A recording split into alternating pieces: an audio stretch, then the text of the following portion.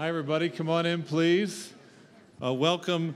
I'm Dan Porterfield, the president and CEO of the Aspen Institute. Welcome to the Aspen Institute's Hurst Lecture Series annual collaboration with the Aspen Strategy Group entitled America and the World, a Conversation with Former National Security Advisors. Clearly, this is the most interesting pavilion in America right now. It's great to have all of you here. Could we please thank Bob and Soledad Hurst for making this lecture series possible?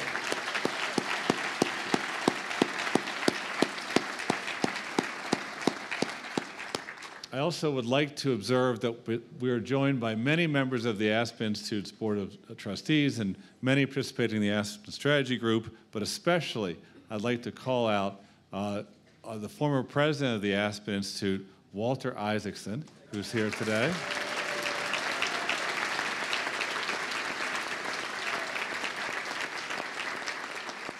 And the former Secretary of State, Madeleine Albright.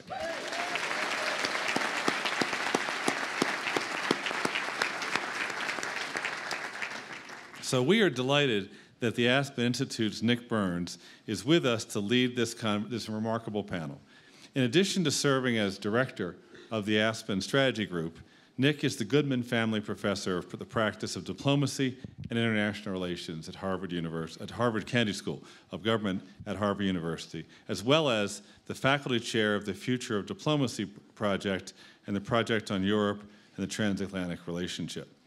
Previously, Nick was a member of Secretary of State John Kerry's Foreign Policy Board at State Department, and he served as Undersecretary of State for Political Affairs. Prior to that, he was ambassador to NATO, Greece, and spokesman for the State Department. He worked on the National Security Council staff, was special assistant to President Clinton, and director of Soviet affairs for President George Herbert Walker Bush. Please join me in welcoming Nick Burns, Condoleezza Rice, Susan Rice, Tom Donilon, and Stephen Hadley. Thank you.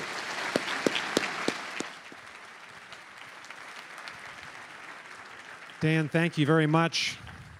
Well, the first thing I should do, we've just gotten to know Dan the last couple of months. We're so impressed by his very strong start as president and CEO, is to salute Dan Porterfield. Thank you very much, Dan, for your leadership. Thank you. Good afternoon, everyone. For the second straight year, we thought we'd begin our Aspen Strategy Group meeting here with a conversation. 4 of our members who share something in common. They had the toughest job in the United States government beyond the presidency, and that's National Security Advisor. Condoleezza Rice and Steve Hadley, both National Security Advisor for President George W. Bush. Tom Donilon and Susan Rice, both National Security Advisor for President Barack Obama. We are in our 34th year at the Aspen Strategy Group. And thank you. It was born because Republicans and Democrats needed a place to talk as Americans, a place where they could put aside politics and talk about the great issues of the day. Bill Perry, Sam Nunn, Brent Scowcroft were 3 of the 4 people who founded it. But the person who now has been our conscience, our founder, who's carried the history forward is Joe Nye. And I want you to salute Joe and Molly Nye for being here.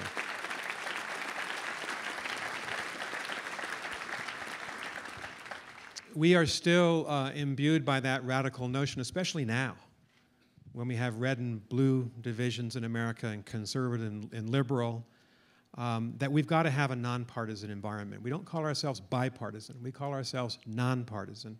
And we truly come together every year here in Aspen to take on one big issue. This year, it's the impact that these transformative changes in biotechnology, in artificial intelligence, in quantum computing, in robotics are going to have on American national security. We enjoy a technological edge over all of our rivals, and that edge could disappear very quickly. So I was going to ask the 4 of our friends about that, but there's also an elephant in the room that we have to talk about first, and that's the policies of the present administration. Many of you, I assume, are Trump supporters. Many of you, I assume, are not Trump supporters. Some of you are in between. I'm sure that both sides are represented in this room, and we are all Americans.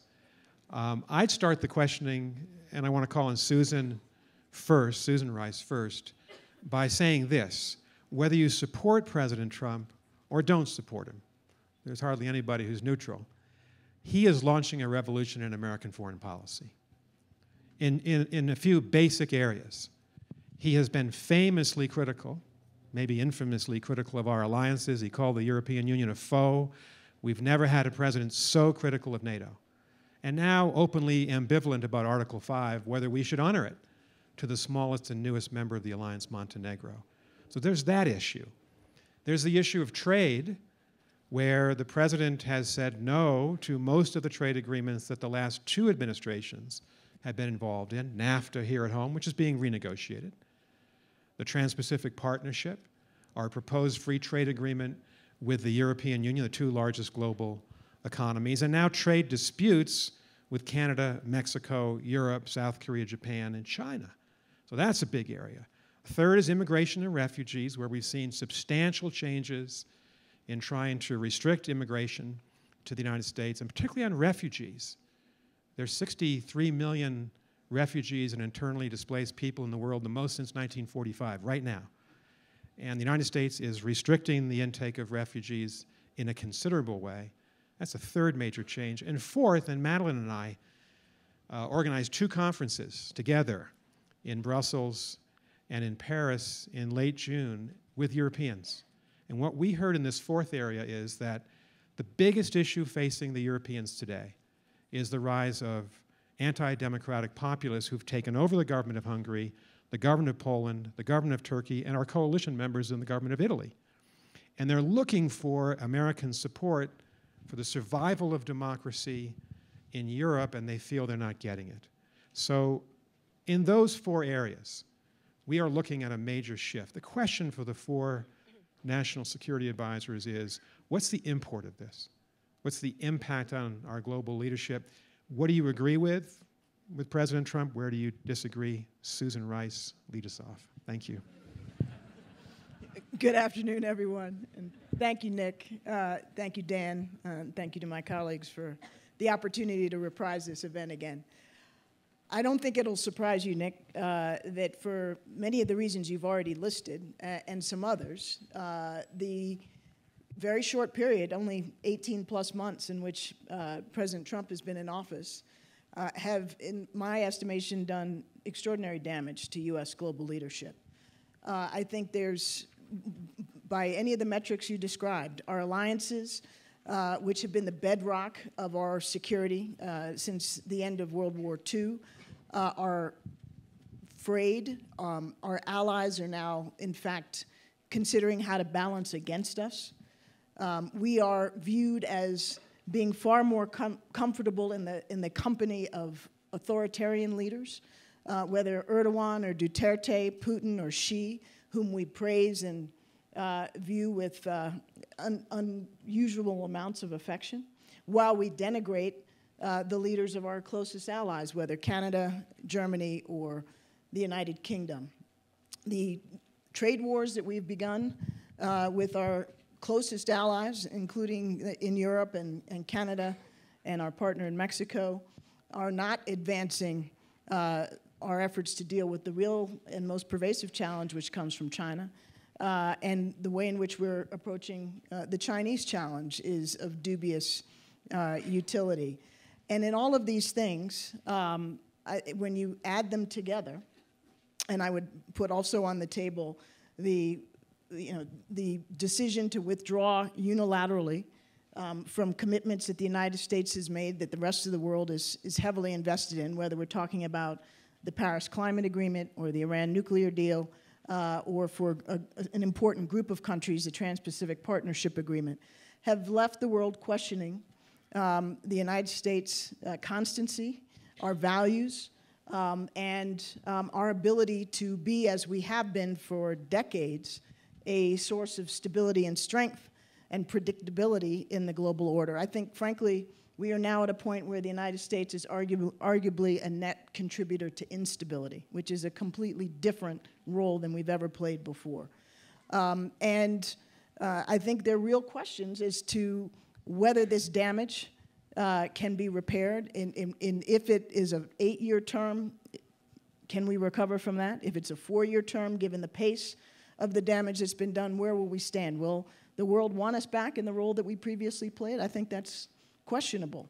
So I think we have already seen great damage done in a very short period of time.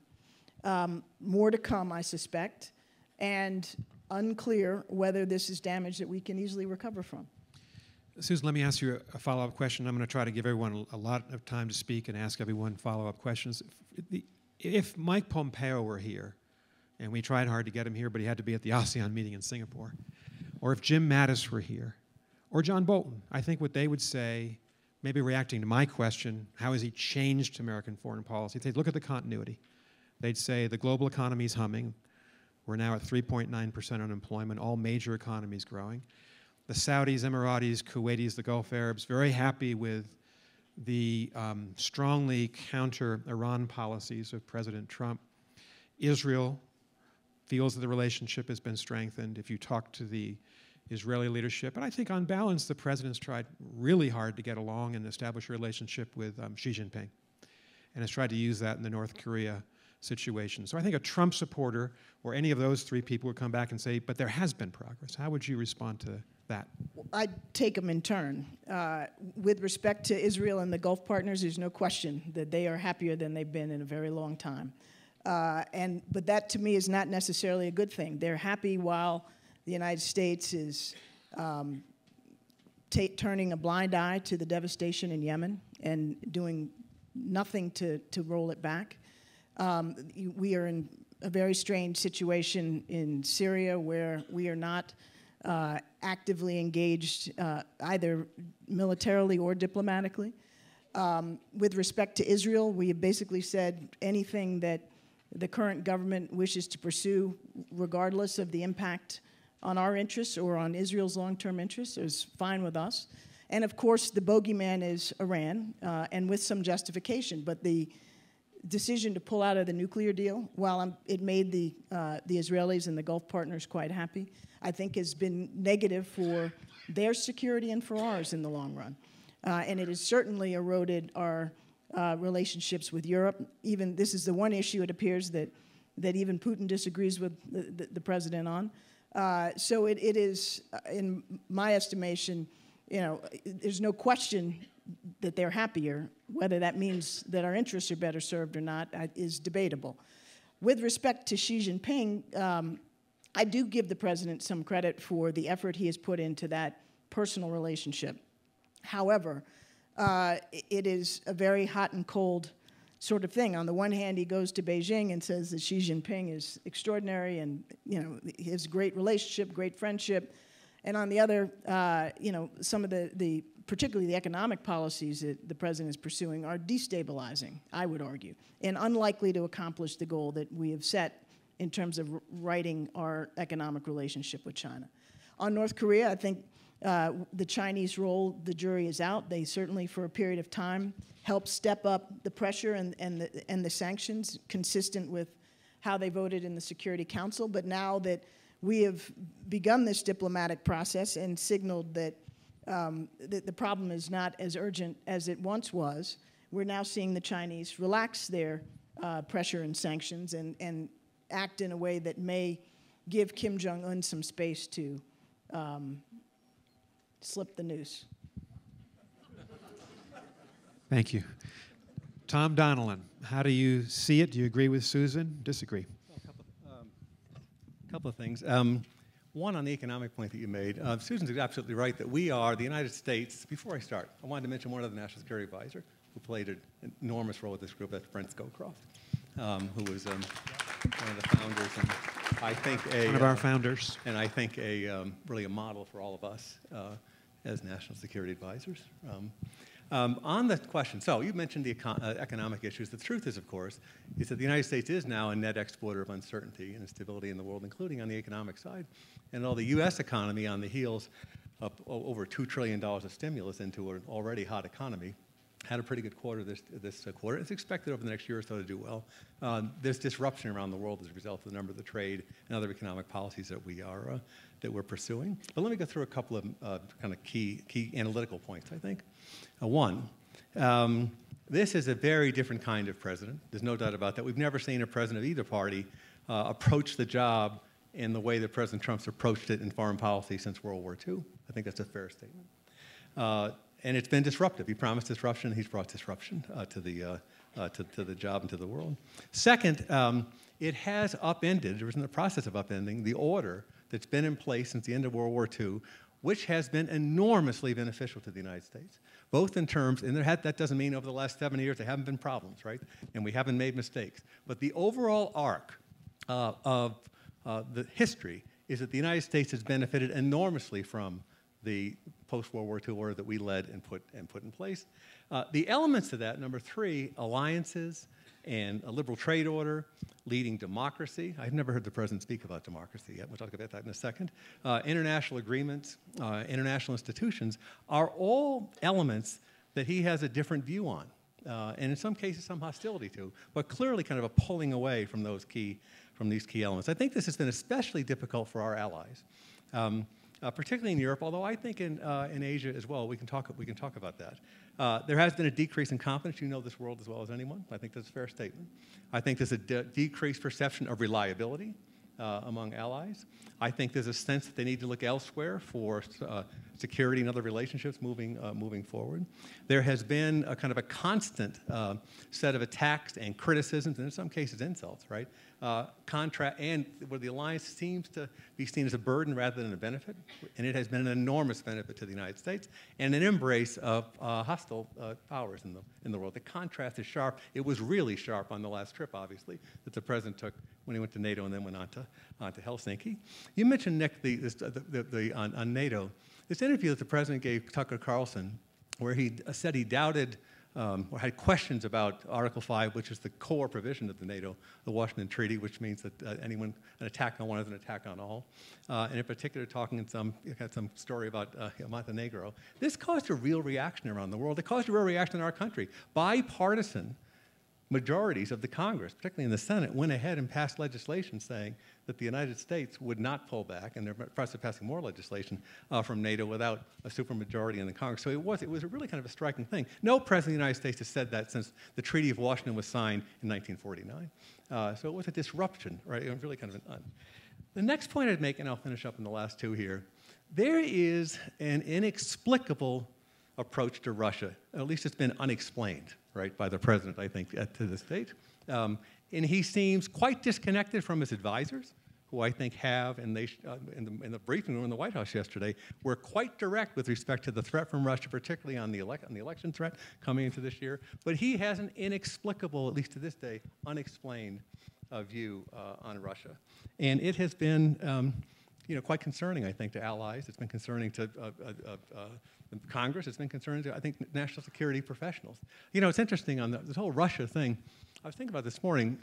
So I co-chaired the Clinton transition in 2016 and was working on putting together the national security set of recommendations to Secretary Clinton for the entire national security team, as you know, right? You were on our team, right?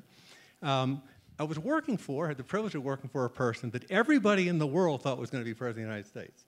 I never had any Russians knocking at my door, right? It was kind of it's an odd episode, and I would assess that as really kind of a real effort by the Russians to run programs, active measures here, and run particularly at the Trump organization.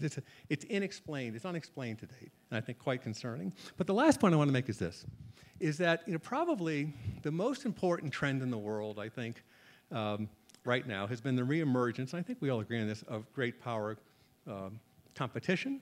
Some places conflict, and it's a change, obviously, from the post-Cold War setting, where essentially the great powers were engaged in cooperative and productive projects together. And there's been a change. I think and there's lots of reasons for this. It has a lot to do with Vladimir Putin returning to the presidency of the Russian Federation in the spring of 2012. It has a lot to do with the fact that we're in a much more competitive phase with China. But it's not just geopolitical. Although it is geopolitical, it's also ideological. You know, Frank Fukuyama, whom everybody here knows reasonably well, wrote a famous, maybe the most famous piece after, well, along with The Clash of Civilizations by Sam Huntington. I have to give the Harvard crowd their due there. But Fukuyama's piece, of course, The End of History, argued that basically the liberal Western system had won. That this is the way in which countries were going to be governed going forward. We had found kind of the right mix for how to govern societies. And of course, that period didn't last very long, right? It lasted a quarter of a century. That's not the case, right? And we have real competition now. And the reason I raise this is a concern about President Trump. There's a phrase that's been in history and foreign policy and national security in the United States called, and the phrase is the leader of the free world. And the United States was looked to lead a group of democracies that had shared values and would push back against different forces in the world. That's the question on the table right now. We have pressure, I think, from Russia, where Putin believes he's leading, I think, an international effort here of an illiberal, anti-democratic effort. We have pressure on the other side from China, where the Chinese have put on display and for offer a full alternative model. And we are in a competition here, and it needs the United States at the center. And the question that's presented here, given the president's performance to date, is where is he on that role? Is he on the Putin, more radical authoritarian parties? And we're not at peak populism either in Europe. We can talk about that, right? Right through, is there a line going from Moscow to Washington? Or is he willing to step into this at a time when it is really needed to defend our values and to defend the system that has been enormously beneficial to us? That's the real question, I think, kind of the macro question on the table. So Tom, before we go to Condi and Steve, who will provide their own perspective on this, you just mentioned at the very end, we're not at peak populism in Europe. I was really struck this summer at the fear in Western Europe and the democratic governments of Western Europe that there's a cancer from within. They're battling their populist parties, but you now have 4 governments in Europe taken over by these. What would you have recommended had you been National Security Advisor now? What should the president be doing? We can't save Europe. They have to save themselves and preserve their own democracies. What's the role of the American president here? The U.S. president has a big role, I think, in Europe, including supporting those parties and individuals and leaders with whom we have close relationships in their efforts to continue a democratic, capitalist approach which preserves those institutions in Europe like NATO and the European Union. We need to be behind that, right? And instead we have elements of this administration, including sometimes the president, who actually are hostile to those institutions. And that is absolutely in line with Russian and before that Soviet national security strategic goals. And it's consistent with the goals of a number of these radical parties and individuals in Europe. So the storyline was that as Europe recovered economically, Macron held the center in France, and there would be a reaction to some extent to President Trump's approach, and that populism would peak. That did not happen, as you laid out, right?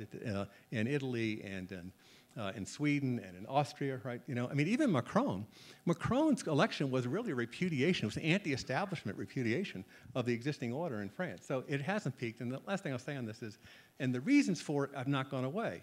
It's a disappointment in the performance of the government. It's in the United States inequality. It's fast technological and cultural trends, and it's a lot about technology.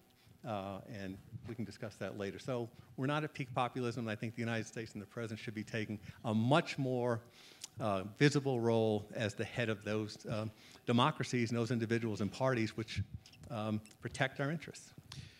Tom mentioned Brent Scowcroft, who co-chaired the Aspen Strategy Group with Joe and I. When Brent became chairman emeritus, Condoleezza Rice became co-chair. So Condi and Joe are our co-chairs, our leaders, and Condi, thank you for taking that on. And your views on, is it a revolution in American foreign policy? Is it just sectoral change? How serious is it? What do you agree or disagree with? I think it's an evolution in American foreign policy. And I think unless we recognize that, we're going to misread the reason for that evolution. President Trump and the populism in Europe didn't emerge from the head of Medusa. Okay, it didn't sort of just come out of nowhere.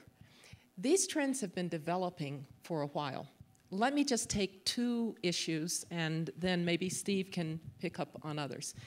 If you take the issue of trade, I am an unabashed free trader.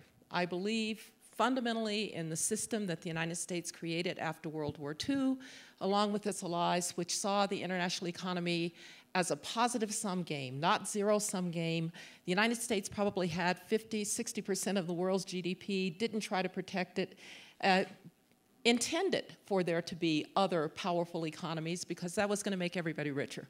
That worked extraordinarily well. And in fact, the reason that we can talk today about investment in Poland or Ukraine or even Russia for that matter, or investment in China, is that that economic system was a powerful draw to countries once they decided to try to improve their economic conditions, whether it was China and Deng Xiaoping or the collapse of the Soviet Union. So I'm an unabashed supporter of that. But we have to recognize that the criticism of that system has been growing for quite a long time from the quarters that Tom mentioned at the end of his remarks, people who didn't really benefit from that system. I sometimes feel that those of us who believe in globalization and economic integration are a little bit like people who are talking to someone who doesn't speak your language. So if I'm talking to someone who speaks only Chinese, my tendency is to talk louder and slower, and they will somehow understand us. That's the way we're talking about free trade and globalization today. If we talk louder and slower to the unemployed coal miner in West Virginia or to the unemployed steel worker in Northern Britain, they will finally get that globalization was good for them. And so unless we see that this was evolving for some time, let's remember that the Trans-Pacific Partnership wasn't even supported in the 2016 election by the Secretary of State who helped to negotiate it, Hillary Clinton. She walked away from it. That should tell you something about the underlying discomfort with global integration and trade. So when I say, what is the president doing on trade? And let me just take trade. I think he may well be someone who is convicted, whose own personal conviction is that the United States has been disadvantaged by free trade agreements. I don't agree with that.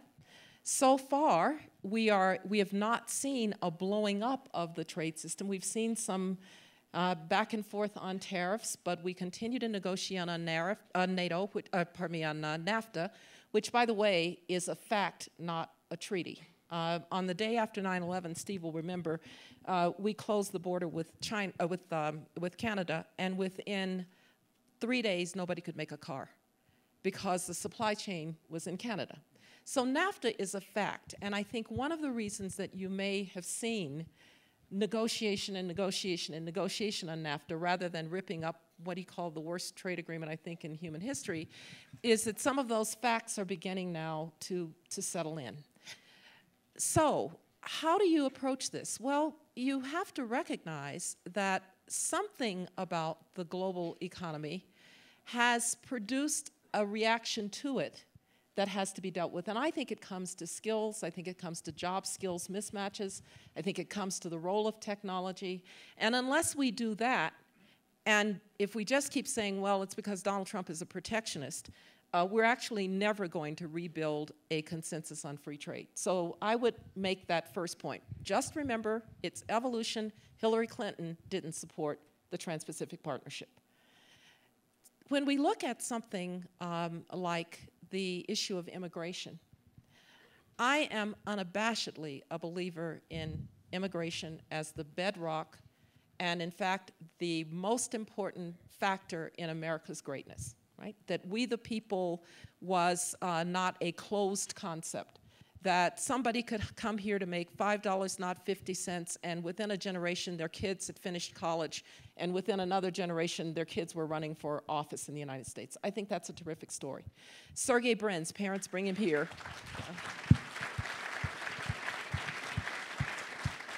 Sergey Brin's parents bring him here when he's 7 years old from Russia. He founds Google, would never have found it in Russia. So at the high end, at the low end, immigration has been terrific. But remember, we have failed administration after administration to get comprehensive immigration reform. And maybe we wouldn't be in this mess if we'd gotten comprehensive immigration reform. And George W. Bush, along with John McCain, John Kyle, and Teddy Kennedy, had an immigration reform bill in 2008 that failed for one vote. And so again, these are problems that have been building up for some time, and if we just focus on the current situation with the administration, we're not going to get to the bottom of how we actually rebuild some of the consensus for policies that I am an unabashed supporter of. You know that I am a major believer in democracy. I think that the democratic piece is observable. Democracies don't fight one another. I also think that authoritarian envy doesn't take account of the fact that authoritarians are efficient at bad policy, like the one-child policy in China, which now has 34 million Chinese men without mates. It was very efficiently carried out. But when you have a single point of failure at the top in an authoritarian system, you get bad decisions, and oh, by the way, you can't change power peacefully, and oh, by the way, people stay too long, which is why you have too many presidents for life. So I'm an unabashed supporter of democracy. But as Tom said, we're having problems in democracies delivering.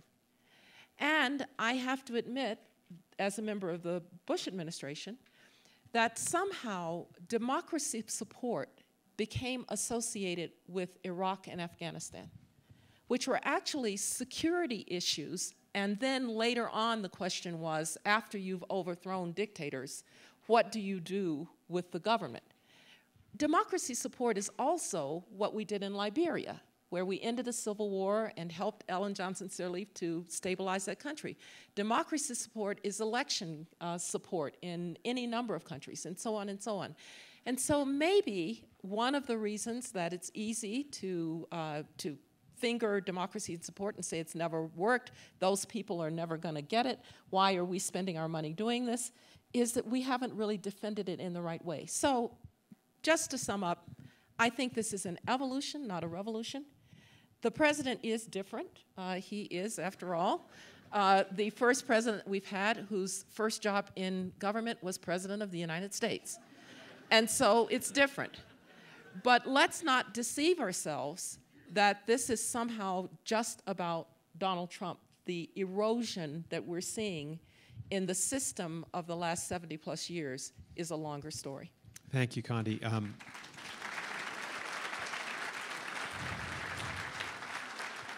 So, and with Steve's forbearance, I just wanted to ask, I have to ask you, you spent a lot of your life, including in Colorado, studying Russia. Yes. That press conference in Helsinki.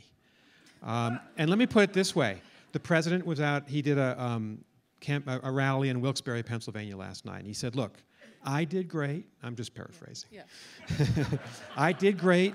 He said, I wanted to be diplomatic. Why can't we be diplomatic? I would say, as a diplomat, being diplomatic doesn't mean you can't be critical on issue after issue. I mean, explain, what would you say to him now if he called you up? How should he handle this? Look, you know I have nothing great to say about Vladimir Putin, right? He once liked me, doesn't so much like me anymore. But it is really hard standing next to another leader to suddenly be critical of him. I get that. Remember looking into somebody's eyes and seeing a soul, okay? So it's hard. It's hard.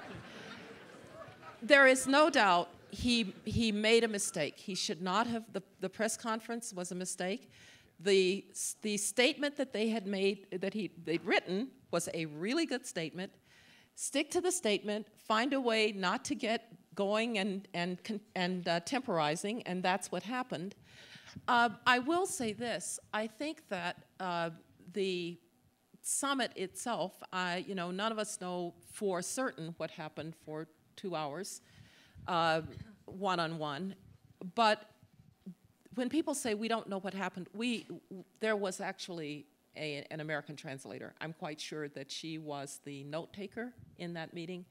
And so I assume that Mike Pompeo and others are working through whatever happened in that room. But yeah, it was what would I say to the president? I would say, Mr. President, Vladimir Putin has 2 speeds, or let me say 2 modes. Humiliate or dominate. Respect isn't among them. So don't be confused about that. Now, Steve, you have a choice. You can say you agree with everything that's been said. Or you could say, help us understand President Trump. What is he trying to achieve? What does he think his 3 or 4 major policy initiatives are? Where does he want to be in 2 or 3 years? Well, as you all know, all the world is increasingly divided among those who attack Trump and those who defend Trump. And those few of us who are in the center trying to do neither, it's a little bit of a lonely job. So what we end up doing is trying to explain Trump, which is a little difficult since I wasn't in his campaign, I wasn't in his transition, I wasn't in his administration, and I've never met Donald Trump. So why should you listen to me? And with that, I'm going to leave. No, just kidding. So the first thing you have to remember is he was elected to be a disruptor.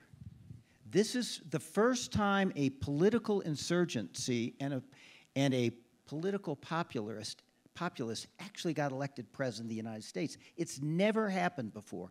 And it was because a good chunk of Americans felt that they had been victimized by globalization, threatened by immigration, abandoned by their politicians, and betrayed by the elites, like some of us. And that resulted in the election of Donald Trump. So he was elected to be a disruptor. If you talk to people who vote for him, they said, you know, we want him to disrupt the system and maybe turn it over. And he is doing it. Now, it also happens to be his temperament. So there's a wonderful marriage here. But he's taken a number of issues, and he's really trying to reset the table on those issues, whether it's North Korea, Iran, trade, you name it. Resetting the table. That's been the business of the first year and a half. I think the business of the rest of this year is going to be trying, on his part, to mobilize his base so that he holds the House of Representatives. And the real question is, what will Donald Trump be in the 3rd year of his administration?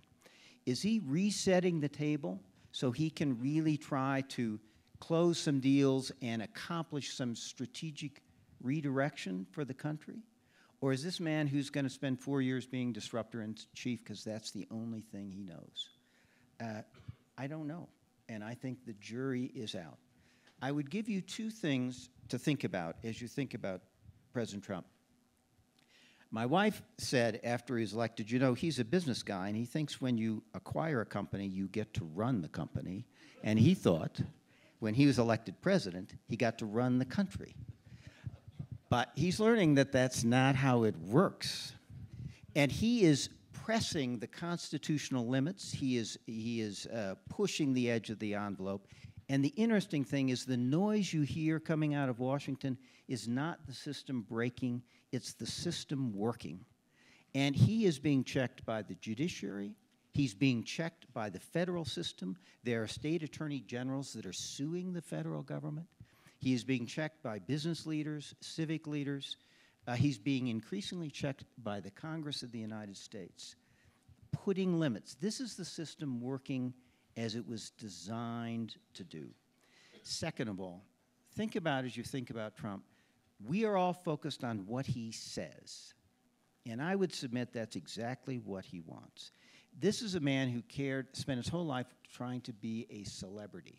And he wants to have all eyes on him. And all eyes are on him 24/7. And he uses that to drive the discussion by many times outrageous and sometimes not factually accurate statements. We're being delicate here.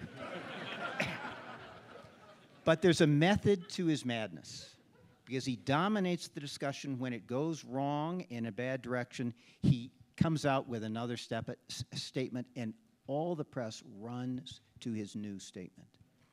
I would suggest we start focusing on what he is doing.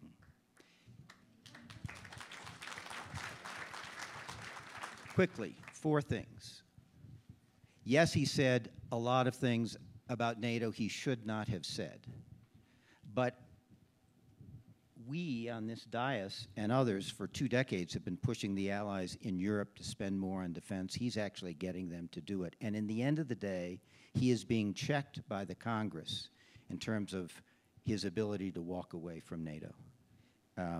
Trade. He is, I think, whether Secretary Clinton had been elected president or President Trump, we were going to have to address the trade imbalances with China. Whether it was Republicans or Democrats, there's bipartisan agreement about that. And we'll see whether he is able to accomplish that. And finally, on this talk versus action, I thought it was very interesting. After the G7 summit and the NATO summit, everybody thought the president has destroyed our relationships with Europe largely over trade. And last week, very interesting, the person who heads the institution that Donald Trump likes least of all in Europe, the European Commission, comes to Washington and gets a trade deal, at least the outlines of a trade deal, which would say no tariffs, no non-tariff barriers, and no subsidies. If we could deliver on that, that would be a very good thing indeed. So, Steve, let me, everybody gets a follow-up. Here's your follow-up question. It's about NATO. I get that the president's actions are important. I mean, they're very important. But what he says is also important, and in diplomacy especially so. On 9/11, I had just arrived, as Condi and Steve will remember, as ambassador to NATO. And early the next morning, I called Condi, woke her up in the middle of the night, and said, the Allies want to invoke Article 5. They had come en masse to us. And we haven't even declared it was Osama bin Laden at that point who had attacked us. And all of them voted to invoke Article 5 on the morning of the 12th. They all went into Afghanistan with us, as we all know. The 5 of us know that. They're still there with us. Do you remember, Condi, when we were talking on the phone, what you said to me that morning about allies? It's good to have friends. It's good to have friends in the world. So here's what President Trump said 2 weeks ago in an interview on Fox News. He said he wasn't sure that, I'm paraphrasing, as American president, he would back up Article 5 for Montenegro, the newest and smallest member of NATO that was the victim of a Russian-inspired coup d'etat 2 years ago. Words matter. And I would submit that what the president has done with NATO is depreciate the quality of the American commitment as no other president has done. I think there's a risk of that. I think the problem, you know, when we all dealt with the Israelis, one of the things we had a problem with was they were insensitive to the multiple audience problem, because Israeli leaders spoke usually to Israeli domestic politics. Trump has the same problem. President Trump has the same problem, in my view. He's only speaking to his base, and he has not understood how much his words matter by changing the politics in other countries that actually can help end up defeating objectives he wants to pursue. This is the concern we all had about Mexico. The denigration he made of the Mexicans would, in fact, elect a populace in Mexico who probably may have less interest in doing a new NAFTA agreement than the president would hope. So these words do matter, and I think it's a price. I think the thing Tom said that I'm most worried about is, does he understand he has a role as the leader of the free world standing up for principles of freedom and democracy? And that is both a function of what he does, but also a function of what he says. And the thing I think I worry most about is that he does not really appreciate or want to undertake that role. That is a real problem. I would agree with the last statement that Steve made, but I just want to get to this words matter. Yes, words matter, but facts on the ground matter too. And if you look at, there's a reason that we always, in order to have extended deterrence for Europe, we didn't just depend on what the American president said. We put American soldiers on the ground who would be a tripwire if the Russians got confused about whether the American president was committed to Article 5. And in fact, in NATO, we have strengthened, starting in the Obama administration, our posture in ways that I think it would be foolhardy of Vladimir Putin to worry just about what the president said. So facts on the ground matter. Second fact on the ground that mattered, López Obrador in Mexico worried a lot about him because we know that he, or even many Mexicans, think he's kind of Chavez light. And do you really want Chavez light on your border?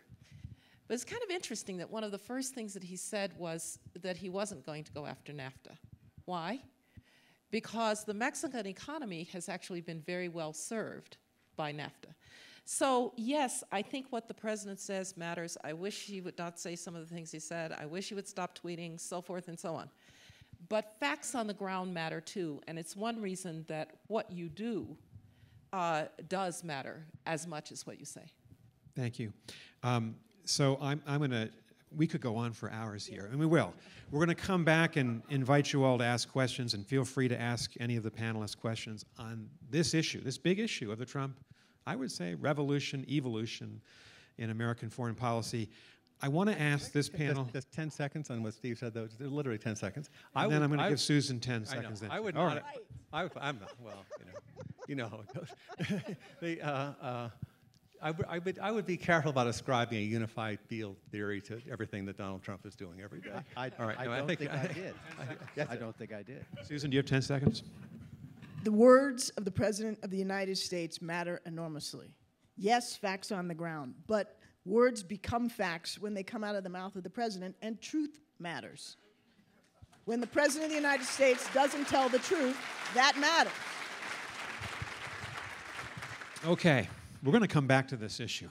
I wanted to ask one more question, and maybe we'll go through this briefly. I know that Connie and Tom, especially Susan and Steve, have something to say about this. The subject for us this weekend is a huge subject, and that is, will we as a society retain this technological edge that has powered us as the strongest country in the world for 75 years since the Second World War?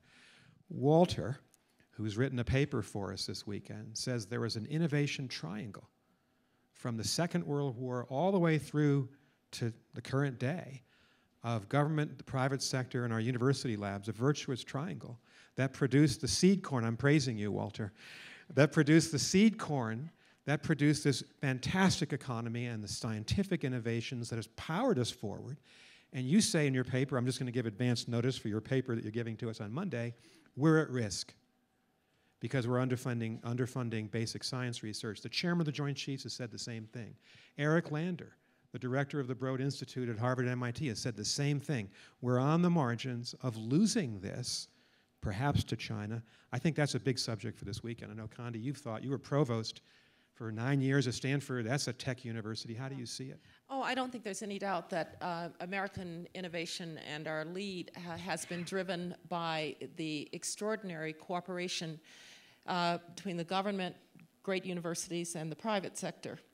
Some of it was that the government was willing to fund things that had no obvious application, so basic or fundamental research, as it's now called.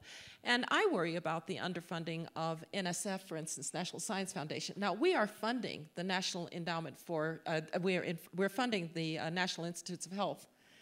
And my minister says that's because we baby boomers are determined to do something about that 100% death rate. So we are absolutely funding research in that area. But when it comes to NSF and energy and even Defense Department funding for basic research, I think we are at risk. And I will bet on us anyway, because I know, again, authoritarian envy, I know that the Chinese have set out these great goals of surpassing us in quantum computing and in AI and in all of these areas. And, maybe they'll get there. But, a government that's so terrified of its people that it's trying to hunt down every last human rights advocate on any internet, and therefore using AI to get scores for, what were they calling them? They're calling them scores for whether or not you're favorable to the Communist Party, so patriotism scores. That's wasting a lot of time and a lot of money. So I am not so frightened of China. I don't worry that we'll, quote, lose our lead to somebody else, but I do worry that our ability to innovate quickly, commercialize from that innovation, that could erode if we lose that virtuous triangle, as Walter has called it. And one other thing, I hope that our fear of China doesn't lead us to try to out-China China. I've been concerned about some of the things that have been suggested. For instance, at every great university, Harvard, Stanford, MIT, Chinese students are coming to be research programs. And there are those who would like us to say, in AI, for instance, if you're a Chinese student, you can't be in certain labs that are doing AI. All right, if you want to do classified research, that's fine. Then you get to make the demand that there can only be American citizens doing that. But universities should not be in the position of having a national test, a nationality test for its students. You admit that student's a part of the university. Thank you. Tom. Yeah, I agree with everything Condi just said. But so we have a significant challenge from China with respect to technology. Indeed, you know, the conversation publicly has been about the bilateral trade deficit and tariffs and retaliation by China. And that's, you know, that'll go back and forth and can do some damage. But that's not the real game. The real game is China's efforts to take the commanding heights of the technologies and the industries of the future, and whether or not they are doing it in a fair way. That really is the game here, I think. And all that's important, by the way. IP protection and reciprocity and forced transfer of technology if you're a company that wants to come in and do business in China, cyber theft of intellectual property, covert theft of intellectual property in the United States. Those are all very real issues. But that has been the overwhelming focus of our efforts. And, you know, and I would strongly support that, but only as one piece of it. That might not even be half of it, right? So we need to do all the things that we talk about in terms of trying to change Chinese practice. But it can't just be about stopping China from doing the things that they're doing. It has to be, as Secretary Rice was talking about, what are we doing on this side of it? And so the discussion is really unbalanced right now, frankly. You know, and what there should be, and this is not original with me, it's a lot of the commentary, including the great paper that Walter put together and others, this should be, rather than us thinking defensively and narrow about trying to change behavior, it should be about our own kind of Sputnik moment here. You know, what are we going to do to kind of meet this challenge? You know, if you look back on Sputnik, you know, so in 1957 this event happens. Within the first 6 months after that, Lyndon Johnson had 6 months of hearings, 75 experts In the Senate. In the Senate, yeah. Armed Services Committee, thousands of pages of testimony taken. Within a year, that was in October 1957. By October 1958, NASA was formed, and we had dramatically increased funding for the National Science Foundation, and we were about a math and science education renaissance in the United States, and we really were putting in place really kind of the foundation of the technological lead, which has made us enormously prosperous since then. It was built on the innovation triangle that Walter talks about. The Vannevar Bush put in a famous paper, Science, the Endless Frontier, right, about the role of the government on basic research, universities, and commercial operations. So that's the model, I think. So what should we do? And we're not talking about that, frankly. We have had really since the 70s, decline in federal R&D spending in the United States. It's down to below 1% right now of our federal budget. Not to get partisan about this, but you know, President Trump's initial budget this year, which luckily got revised in an omnibus bill, had the biggest reductions in R&D in 40 years. Right? You know, so this is not the direction that we should be going. What should we do? I'll just lay off 2 or 3 things and then be quiet. 1, I think we do need to have a national innovation strategy in the United States. 2, it needs to be adequately funded. We need to identify our priorities and make sure that we're doing the kind of the research that Condi talked about, which is not the stuff that's going to pay off and commercialize and go to market quickly next year, but multiple year. You know, there's Marianne Mazzucato wrote a book called The Entrepreneurial State. There's a fantastic chart. If you ever take a look at this book, The Entrepreneurial State, there's a fantastic chart, and it's a diagram of the iPhone. And it has a line from each of the key technologies in the iPhone, and it traces them to a government research program over the last 30 years. It's really an incredible reminder of just how terrific this thing is when it works. So what should we do? So an innovation strategy, fund it, bring science back to the center of public policy. There's been, you know, we don't even have a science advisor in the White House right now. I think that's, and work this. 4, anticipate, really start to work on anticipating what's going to come out of these technologies. You know, Condi talked about, you know, the impact of technology ultimately on the labor markets. We have huge issues around ethics and how we start to get, not be a victim of this or on the defense all the time, but start to get ahead of this as a country. Fifth, infrastructure, right, which we have not done in this country, right? The American Society of Civil Engineers gives us a D-, or D+, sorry, on our infrastructure in the United States. STEM education, and last, as Connie was saying, we need to bring in the best and the brightest from around the world to work at our company. So really, we just spent $2 trillion really in a tax expenditure and a stimulus expenditure, right? We didn't spend a penny on this kind of stuff, right? In a really kind of focused way. Some increase in some of the kinds at NIH, but we really haven't really kind of focused this in the way it needs to be. And that's the other half of it. It's just not trade and tariffs, right? It's about what we're going to do as a country to meet the challenge. Thank you, Tom. Susan and Steve. I'll be very brief. I agree with virtually everything that both Tom and Condi have said, but I would just add on the commercial side of innovation, and separate from the academy, where I absolutely agree, our immigration policies matter enormously. We are not going to get where we need to be as fully competitive as we possibly can with the kinds of immigration policies that we're currently pursuing. And the other thing is free trade matters. Having open, free trading systems when we're not, actively penalizing our partners or even our competitors is another critical element to our technological edge. What we haven't talked about yet, and what we will talk about in our session, is what does this look like narrowly within the national security realm? And there, I'm frankly less optimistic than the tone I think that Tom and Condi have set, in part because much of the innovation that will matter in defense technology, et cetera, is coming out of the tech sector, Silicon Valley and elsewhere, where there's a great reluctance, if not aversion, to replicating the kind of partnership that we had traditionally during the Cold War and beyond between the government and the defense sector and academia. So we kind of have three isolated elements that are not lashed up, and to the extent that there is a backlash in places like Google over pretty simple stuff like drone technology, wait till it becomes something much more serious. And if we can't harness that know-how, we, the government, harness that know-how for our defense edge, then we're going to be in trouble. You're right. That's a key question for us this weekend, Susan. Thank you. Steve. Just 2 points. One, I agree with the sentiment. We should be setting a strategy for what the United States needs to do to revitalize its own institutions and provide for the security and welfare and prosperity of its people. If we do that, if we get that right and get our institutions go in that direction, we will have a platform to deal with the future, whether it's the rise of China, whether it's a spoiler in Russia. So I think that is the focus. Let's focus on what we need to do for the good of our people.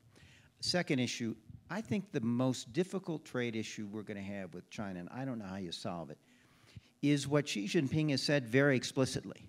This initiative, they want to dominate the key technologies of the 21st century, whether it's artificial intelligence, whether it's bioengineering, whether it is nanotechnology, you name it. And he's said it explicitly. And he had a wonderful statement. He said, if you, in terms of information technology, if you build your future on information technology from other countries, you build your future on sand. Well, that's true for us, too. And the worry is through industrial policy, China will preserve its market, give its market as a base for its companies to develop technologies which they unleash on the world and destroy the industries of other countries like they did in some sense with solar panels and also with steel. We can't permit that. These technologies are too important for our economy in the 21st century, and they're too important for our military. On the other hand, if you talk to people, American companies who are developing 5G, they will tell you they need access to the Chinese market to make the economics work. And also, they need access in the market to be the dominant player, so we can also have a hand in setting the standards. And secondly, I understand it, and Connie's a better witness, Silicon Valley and China are very interconnected in terms of investment and development in these new technologies. If we pull them apart, it'll be highly costly to both of us. So the trick here is, can we find a way that we can both cooperate in these technologies but recognize the competitive aspects and make sure that the resulting technologies are available to all of us, because the entire world community is going to need these technologies in the 21st century. That's a tall order, and I think this is the area where I don't quite see a way forward. Thank you, Steve. So we'll spend the next 3 days looking at this. We have representatives from the Trump administration with us, from industry, from Silicon Valley, and from other parts of the United States. 2 former governors, 2 members of the U.S. Senate. It's going to be a good weekend, a lot of challenges. Now the floor is open to questions.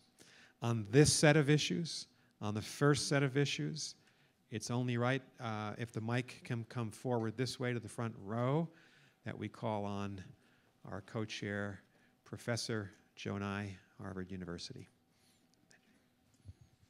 Thank you, Nick. And I'd like to go back to Steve's point about disruption.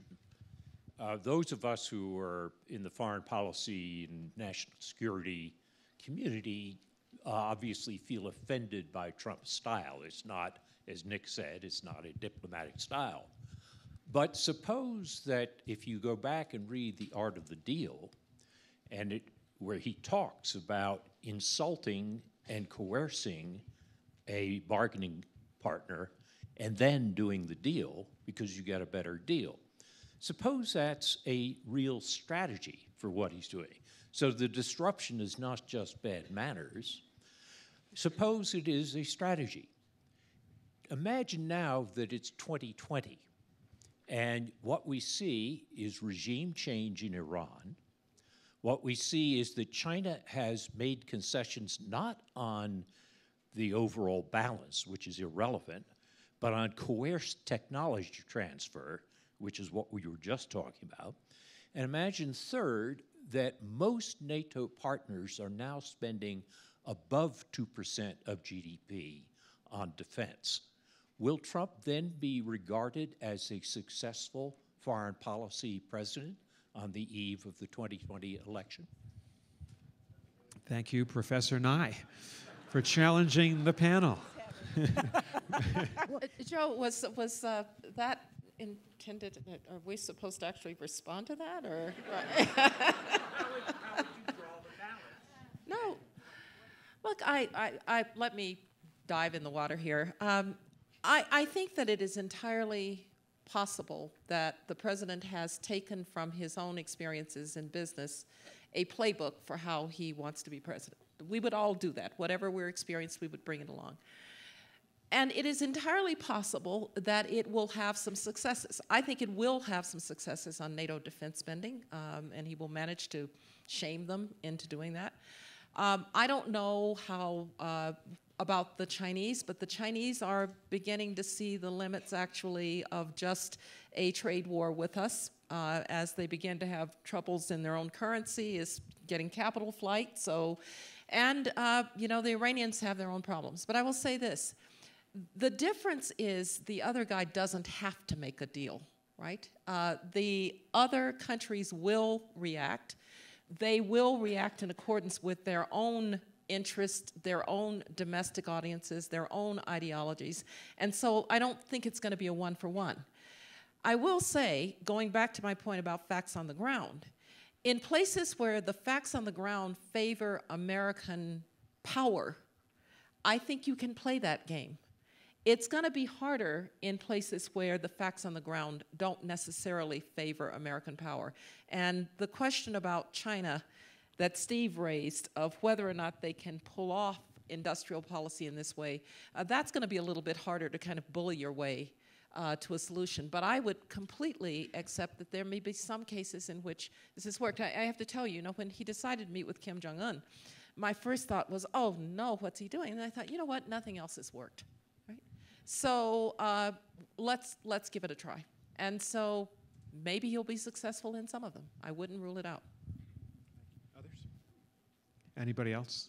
Okay, Professor Nye, you got your answer on the test. Nick, I'll just say one thing. Right. The problem of that is if you squeeze somebody, you get your deal, you walk away and you never deal with them again. That's one thing. But particularly with friends and allies, you're going to be dealing with them over and over again. And the question is, how does that style work in that context? And do at some point they just decide, we can't really deal with this guy. We can't really make deals with him that are going to stick. I don't know. I would just add, there's a very wise man who sits in the same office building as Condi, 97-year-old George Shultz. And one of his big takeaways from his time, 4 times cabinet officer, is we need to tend the diplomatic garden, create relationships so that exactly as Steve has just said, when we need someone, we've treated them with respect and a sense of fairness before we need them. And so I always loved that aspect of George Shultz's tenure as Secretary of State. It is absolutely true, but it goes both ways. And I just have to say one word here about our European allies. There can be a tendency among our European allies to lecture the American president. Really? Yes. Particularly American presidents that they don't think are as urbane as they are. And what do you have in mind? Yeah. And I have been saying to our European allies, I understand that sometimes you feel insulted, but it would be very good if you remember George Shultz's point that tending relationships is important. And you want the relationship with the American president. Try to tend that relationship too. Here's the good news. There are 28 NATO allies. By 2024, 24 of them will be spending the baseline, mainly for 2 reasons. One is Vladimir Putin's invasion of Crimea. All NATO budgets went up in 2014. Exactly. Second is Donald Trump. Yeah. He's pushed it. Yeah. So fair enough. 2 people are responsible for this. Susan. I think there are 3, because it was in 2014 under President Obama's leadership that we got the commitment to go to 2% by 2024. Thank you. It's important to get Okay.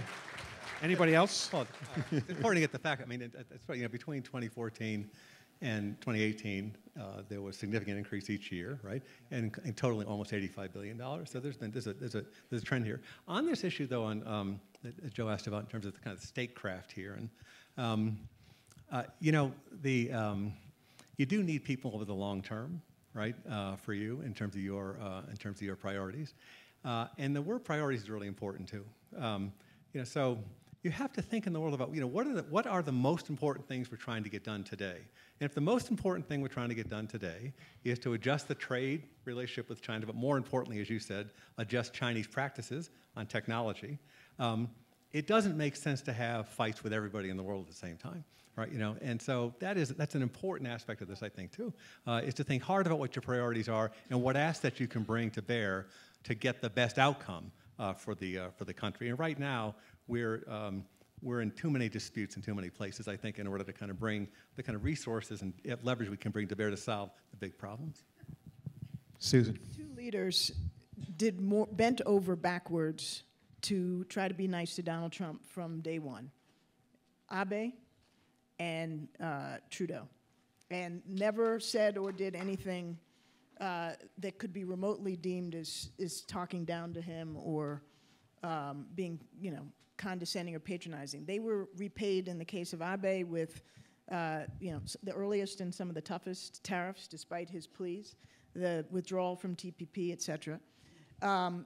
And despite all the Gulf diplomacy that they've done together, it on the economic front has yielded pain for Japan. And then we all saw recently what happened at the G7, where, Trudeau was standing up for Canada's fundamental interests and not being tarred with steel and aluminum tariffs on national security grounds. And the fact that he held his ground after all this time in the face of the tariffs, led to the onslaught that we saw subsequently. I don't want to be misunderstood. I didn't say be nice to the president. That's not what I said. I said, remember that you want a relationship with the United States of America, and so be careful how you deal with the American president. And I'm sorry, I've been through it. I've been through the lectures to the American president about how he didn't understand climate change. And we slowly rebuilt that relationship over a period of time because he was willing. But this is a two-way street. Okay. Jane Harmon. Okay, brilliant panel. Just an observation about the spirit underlying Joe's question and then a question. I think what Joe was saying, and certainly I would say, and I think we would all agree as Aspen Strategy Group members, what we want to focus on is helping our country succeed, not helping Trump fail.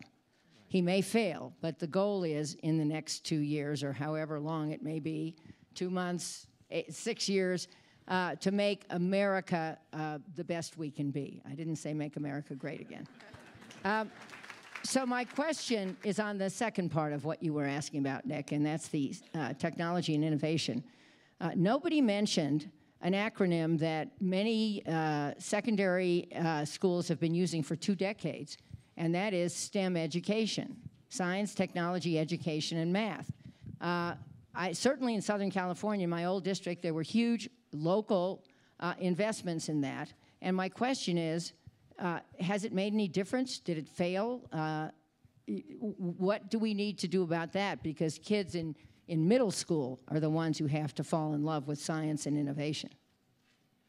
Yeah, I'll take this one because I actually follow it pretty closely. Look, I think it is too early really to tell whether the investment has succeeded or failed. But I think one thing that we know is that we have not just a general problem with STEM, but we have some groups that are particularly underrepresented in STEM, women and minorities. And I'm concerned that whatever investment we've made in STEM, and by the way, America's starting to win some of these national math tests and the like, and so maybe the investment's paying off. But I am concerned that it may be paying off unevenly. If you are in a failing neighborhood school, the chances that you're going to come out with a good STEM education are nearly zero. And it's not just because there's no investment in STEM, it's because the school is lousy. And so you can't just go after STEM in these underserved populations unless you go at the root cause of failing neighborhood schools. And I think the gap is growing, not getting smaller, in terms of STEM education for underserved kids. And that's what worries me really most. Yes, we have a question right down. The mic is coming to you if you wouldn't mind waiting for it. Thanks for an excellent conversation. My name's Stephen Keenan. I got to be one of 17,000 Americans that worked in Iran before the revolution. I'm a used car salesman in the past from Tehran, Iran. I took cars down from Germany and sold them in Iran. So my question is to you, do we walk back and say we want to go back into the treaty, but we want to discuss a few things like, you know, your support of terrorism with Hamas and Hezbollah? How would you feel we need to approach this? Because obviously, I was all excited a few days ago. I'm pretty naive sometimes. But when the president said, let's have a talk, I called up one of my Iranian friends and said, great, let's have a talk. Where should we have the talk? And he said, it's not the right timing right now. Where, you know, you being national security advisors, please share some thoughts of how to help President Trump get back. I think possibly we could do what happened with Korea, but I do think it was the two Koreas worried, in my assessment, it was the two Koreas, South and North, worried about Trump, and they got together first, and then we had Singapore. Susan, I think you're probably the best person to answer this because you were National Security Advisor when the agreement was made, but could I ask you also to comment on an aspect of this?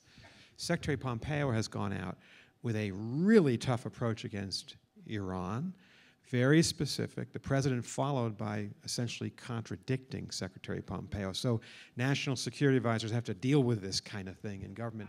Deal with both parts of the problem, the inside the government, but also the Iran nuclear deal. Well, I obviously was a proponent of the Iran nuclear deal, and I think we made a grave mistake by jettisoning it without an alternative. And the deal was working. The IAEA said it was working. The CIA said it was working. The Defense Department said it was working.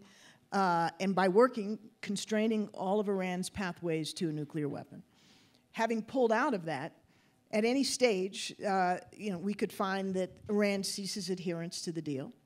And with the nature of the economic sanctions that the administration is reimposing, I think it's going to be very hard for Iran to stay in, even if that is its objective or desire with respect to the Europeans. So I think we're in a, we traded something for nothing, and on a very sensitive and dangerous issue.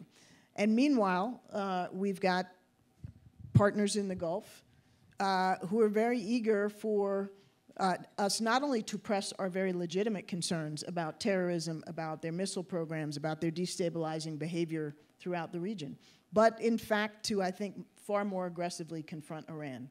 So what I'm worried about, quite candidly, is not that we're going to end up in a conversation talking. I'm for conversations in diplomacy, even with adversaries. I don't think that's likely to happen anytime soon for obvious reasons. But I'm more worried that we could find ourselves on a slippery slope of our own design, perhaps, into conflict with Iran. And Susan, this issue, and a lot of people beginning to look at it, the president says, Pompeo says one thing on Iran, the president says something completely different. On Russia, the same phenomenon this week. As a, you're all about national security advisor. This is a tough problem to have, and speaking clearly to the rest of the world. Well, I want to focus on, again, on the do rather than the words. And look, I think the issue in some sense got framed wrong. I think the issue got framed up was the Iran nuclear deal a good deal?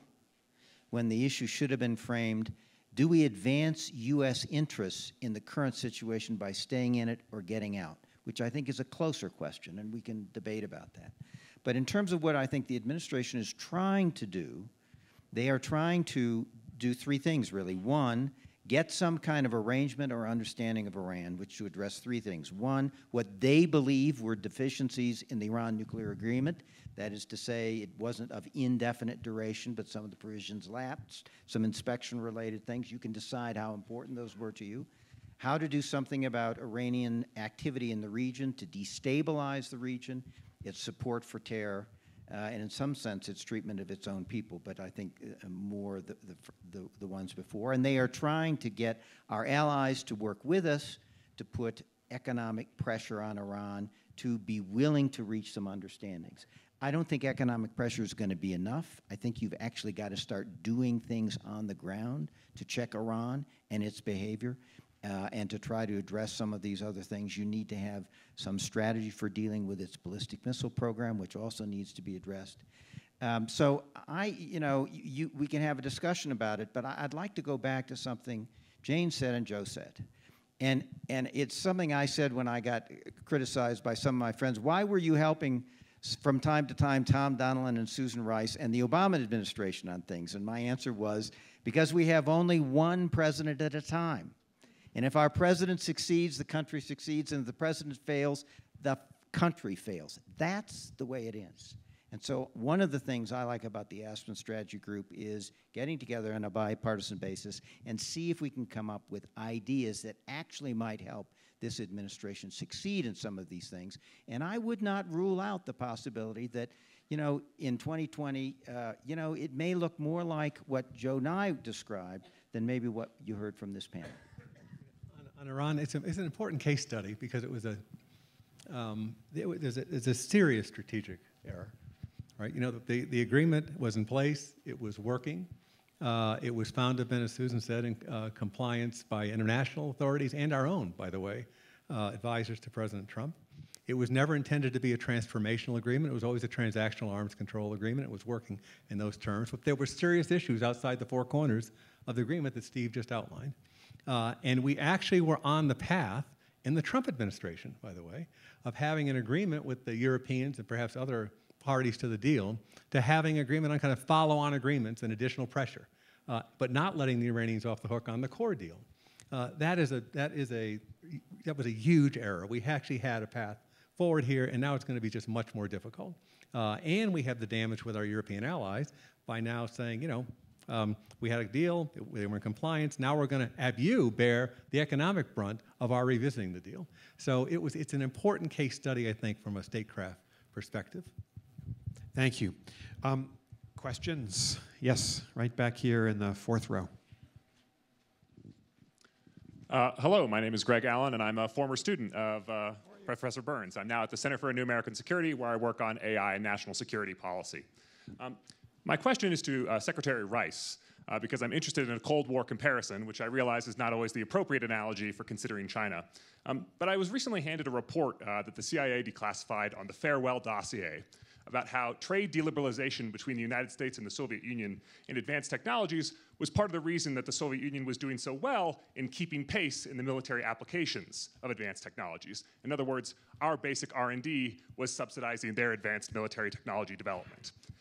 Given that there is what appears to be a very concerted and aggressive strategy of technological espionage of China against the United States, and China appears to have very patient policymaking when they think about these technologies and their national security strategy, how does that change your view, or does it change your view about the appropriate levels of cooperation in the academic sector, in the commercial sector, and potentially even the military sector? Greg was a great student of Joe and I and myself. You can just see it. It's a wonderful question. First of all, I'm going to go back to the Soviet side, but let me just say a word about the cooperation. It actually doesn't change my view on academic matters. And that's because I think the highest principle of the academy is openness. If there are things that are being done within the walls of the university, I do not think you can have a nationality test for people that you've admitted to the university. I don't think you can have labs sealed from people of different nationalities. I think it will begin to erode the very nature of the academic institution. Now, if you want to do classified research, go and do classified research. And by the way, there are federally funded kind of quasi-academic places that you can do that. For instance, something that used to be called the Stanford Research Institute, it's now SRI.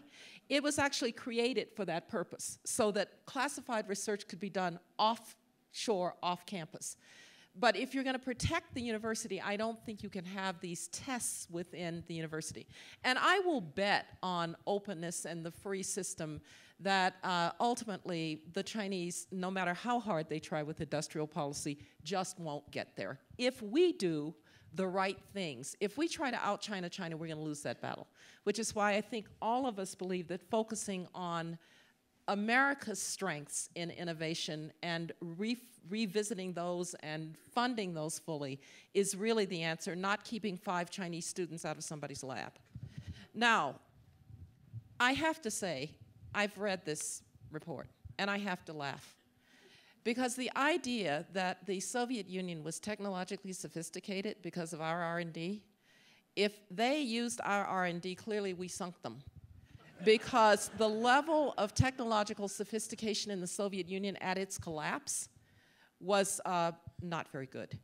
And indeed, what finally got the Soviets' attention, got Gorbachev's attention and all of those people's attention, was actually their own military saying in a very famous article written by a man named Agarkov, who was the chief of the general staff, that the Americans have made our 40% investment in defense irrelevant because the Strategic Defense Initiative, SDI, was never about knocking down missiles. It was all about command, control, and information, and they've made us irrelevant, and we're now going to have to try to play on a ground that we can't compete on, the technological ground, and they fired him, right? Because they didn't want to hear it.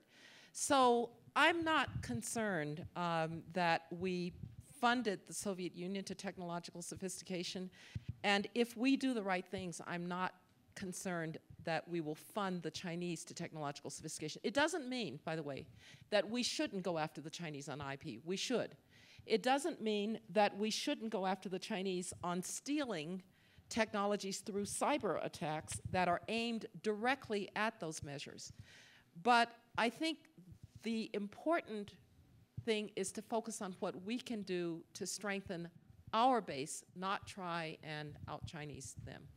Yeah, you know, from what I said earlier, I agree totally with that. But, Greg, I do think, though, there are serious challenges, and we need to have appropriate export controls and appropriate controls on what China's investing in the United States. We can be open, but we have to be smart as well. We have serious counterintelligence issues, frankly, here, and that needs to be addressed in a very purposeful way. And we really need to continue to harden our federal systems. I am very worried about our kind of the posture we're in on cybersecurity right now, frankly. It was a, again, it's an analytical. I'm not trying to be partisan about this, but the current White House did away with the cybersecurity coordinator position and the assistant to the president for terrorism and counterterrorism and cybersecurity. It is a really big error, frankly. It's a big mistake. It is impossible to do all of government cybersecurity effort absent being coordinated from the White House. There are too many interested parties, too many different perspectives. Nobody sees the whole thing. This is a really serious problem. So yes, open, but smart. Yeah, I agree. Could I just mention on the export controls, because that is something I think we learned from in the Cold War. My colleague, Anya Manuel, I hope she doesn't mind my saying so, is going to have a piece in the Atlantic pretty soon. We have to be smart about export controls, too. We had gotten dumb about export controls with the Soviet Union. We were trying to control things that you could go to Radio Shack and buy. And so the export control system had gotten so elaborate that nobody could actually manage it. Control a few technologies, a few things, and control them absolutely. Don't try to control everything. So we can learn something from that experience. Small yard, big fence. Right. So we have time for one more question, and let me suggest to the panelists that you use this last question, whatever it is, to say whatever you want to say before we leave. Yes, right here. Oh, Bill, I'm sorry, Bill, I couldn't see you with the glare. Hi, Bill Nitza. I want to respond to Steve Hadley's challenge for real bipartisan and international cooperation on an issue that affects the world. I want to start with Condoleezza Rice's analysis of why Donald Trump won the election. I agree. And I agree that American elites in both parties bear significant responsibility for not anticipating and doing a better job of mitigating the impact of globalization and technology on a large part of our population. But that is no excuse for not defending the liberal order at home and abroad. And what we need to do in both parties is to help create opportunity, self-confidence, and hope in communities where those things are in great short supply.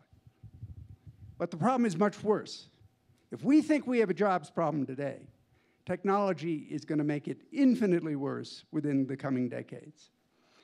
And what makes it even worse is our jobs problem is nothing compared to what's going to happen in other countries of the world. Because the old path to development, export-driven development that Japan, Korea, so many other countries pursued, is over. India, for example, will not be able to build its economy on manufacturing. Frankly, I don't know how India is going to build its economy. So, my plea is this weekend. And this is the question that they should react to.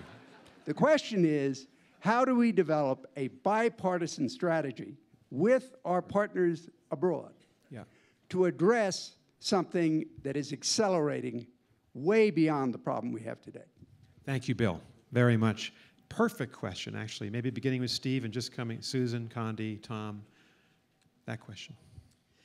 I was part of a study, Brookings, about the international order, both before, during, and after the Trump's election. It was established from people like me.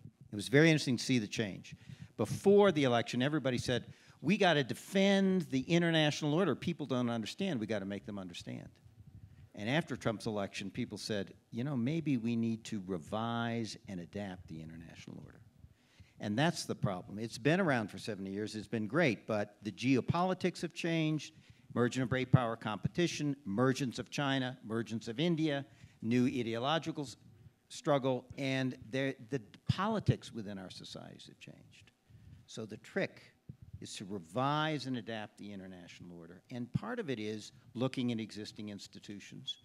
But part of it is also recognize that there's a lot of vacant international order space to be occupied.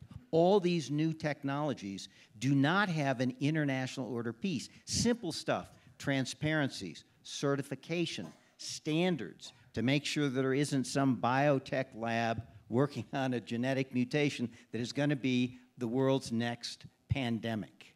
So one of the things we have is a huge effort is required on a bipartisan basis with friends and allies, but also with China, to find a way, piecemeal, to revise and adapt this international order. And some of it's got to be done not top-down by government, but bottom-up. The companies understand these technologies a lot better than governments. They're going to come up with better solutions quicker. And one of the things I've been urging organizations to do is start a conversation between national security types and the business people and let companies working in these technologies help us begin to define the international order that is going to make those technologies safe and contribute to prosperity and security. That's the challenge we have before us.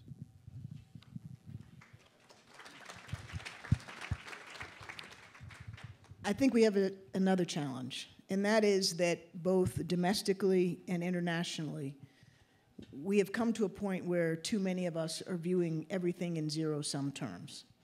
That what is good for us internationally has to be bad for somebody else if it's really good for us, and vice versa. We are not viewing our future prospects, our opportunities, whether security or economic, on the basis of where there are opportunities for broad, collaborative, mutually beneficial outcomes. And that's why alliances matter. That's why, you know, we can find ways to cooperate with China even as we compete with China. But if we define everything as us versus them, we're already in a place where I think it's very hard to recover. I think the same is true domestically.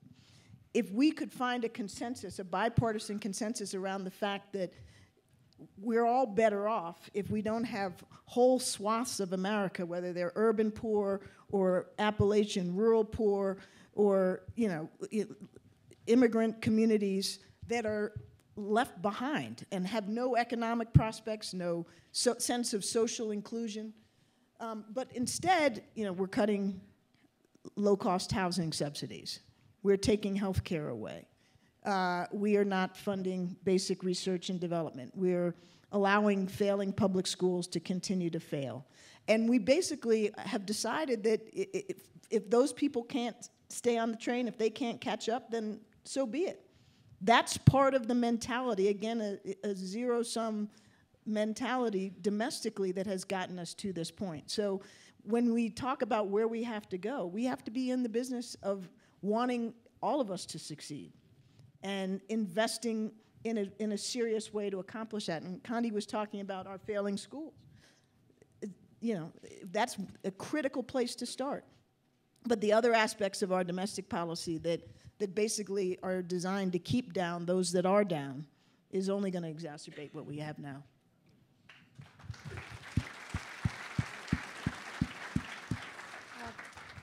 I said in the book that I recently wrote that what concerns me is that what I call the four horsemen of the apocalypse are back. Populism, nativism, isolationism, protectionism. They tend to ride together. And they tend to emerge when there is a sense that the elites, their governments, are not serving them well, and therefore people, desperate people, look to disruptive elements to try and change their circumstances. We've talked about populism, we've talked about isolationism, we've talked about protectionism. You know, nativism is really a grave threat, and it's a grave threat inside the United States, and it's a grave threat outside, because increasingly we're going to our tribes, and we are more comfortable with our tribes, and we only speak to our tribes. The way that we get our information is that we go to our echo chamber, where we only listen to people who sound like us and think like us, and we encounter somebody who doesn't, we think they're stupid or they're venal. And that's across the political spectrum that is happening. Identity politics is killing us, because every identity group now has its own grievance and its own narrative. And the common American narrative, which was that it really didn't matter where you came from, it mattered where you were going. It didn't matter whether your relatives came here from an Asian country or an African country or whatever. It was really about this opportunity that was there. That was the common narrative. That's broken down into identity narratives. And a colleague of mine at Stanford, a man named Richard Rorty, gave a talk some years ago in which he said that if identity politics continued to grow in the United States, it would not be long before whites saw themselves as an identity group and began to have their own grievance and their own narrative. And I think we could say we're beginning to see exactly that. And so the question is, how do we get outside of our own nativist narratives, our own nativist grievances? My grievance is more important than your grievance because my ancestors suffered more than your ancestors. It's out of control. And until we fix that, a lot of these other issues are going to pale in comparison.